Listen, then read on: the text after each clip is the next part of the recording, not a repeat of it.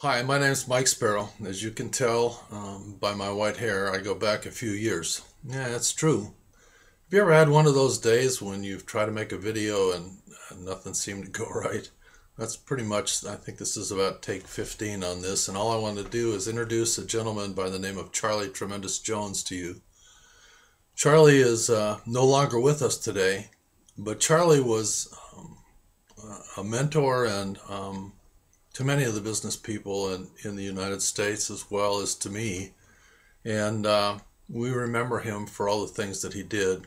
He was friends with Zig Ziglar and Larry Wilson and Dennis Waitley and Gittimer today and all the rest of the motivators.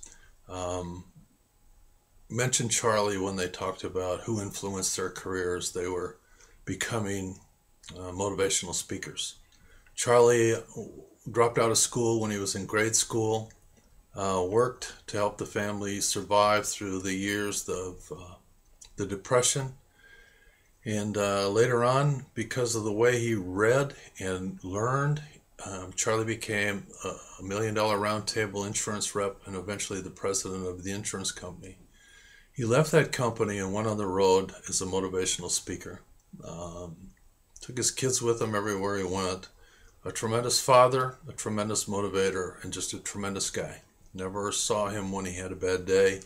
He was always glad to see people, greeted men with a hug, women with a kiss on the hand. Charlie was a great guy. And my motive for being here today to just talk to you is to introduce him to you and to leave a video attached to this so you can get to know him. I know many of you that watch this video are looking for material for your blogs and for your fan pages. Charlie is a great guy. You'll find him on YouTube, Charlie Tremendous Jones. Watch him and see if he hasn't got some stuff that you can learn from. Great sense of humor, great guy. Wish you the best, be prosperous, and God bless. Have you ever been giving a talk to someone, giving a little lecture at one of the high schools, or talking to one-on-one in sales? Have you ever been talking to somebody, giving them your best stuff, and you're so excited, you're about to leap out of your shoes, and there they sit. Has that ever happened to you?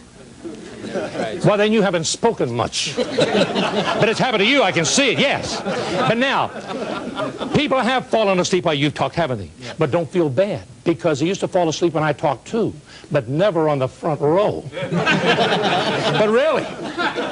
But I used to wonder, I would be so excited, I'd about to leap out of my shoes, and I would see them sleep, and I would say to myself, why are these thumbsuckers sleeping? Now, did you notice? I didn't ask my boss how to get people to listen. I didn't ask someone which book to recommend to me to read on how to get people to listen. One of the greatest techniques you'll ever work on in communication is, while you're in the center of a problem, rather than waiting till later to find out how to solve it, ask yourself while you're working on people, why is this? Why aren't they listening? Now, you see, that's important because, you see, you can ask him how he does it. And you can ask him how he does it. You can ask her, and that's good. But don't ever ask him why he's doing it. Because, you see, you got your own why. And if he gives you his why, it won't do you any good because you have your own why. You ask you why and ask him how. You ask him how and you why. Don't even ask your wife why she married you. She may be asking herself the same question. Now, okay, so I am always saying, why aren't these thumbsuckers listening? And I came up with an answer for me. Now, I didn't come up with an answer for you. You get your own answers. Because if an answer is a good answer, it's something you think through that's yours. You can listen to me tonight. But what matters is you. Now, here's my answer for me.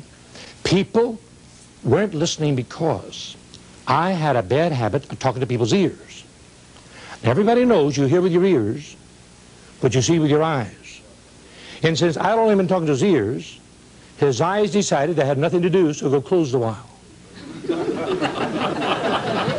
Now, you're laughing, and that's a good point. That means, when you laugh, that meant you saw what I said. And if you're going to communicate, you better be learning to go to the heart and not the head. I'll tell you why. You know, Jesus did this. with his disciples, but Jesus called it parables. I don't have that word, but I'm just saying illustrations. So the point is that I want to share with you is how to use illustrations and stories to help them see what you're saying. In other words, whenever I think with you, you watch. First, I'll go to your ear with a point. Then I'll go to your heart with a story, an illustration. I'll help you see with your heart what you heard with your ears. Then I'll wait for your eyes to light up and say, I see what you mean. And when I say that, I'll rush back to your ear again. And then the heart. Now watch.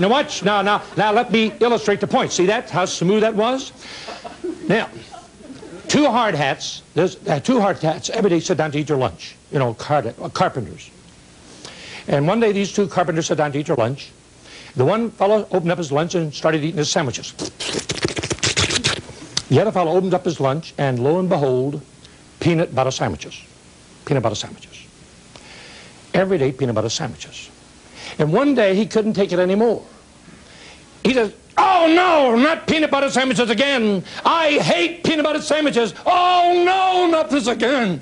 Well, his buddy couldn't take it anymore. He says, Joe, if you hate peanut butter sandwiches so much, why don't you tell your wife you don't like peanut butter sandwiches? He said, you leave my wife out of this. I packed my own lunch. Now you see, have a good laugh, sir. That won't be near as funny tomorrow when you're back in your office eating more of your peanut butter sandwiches.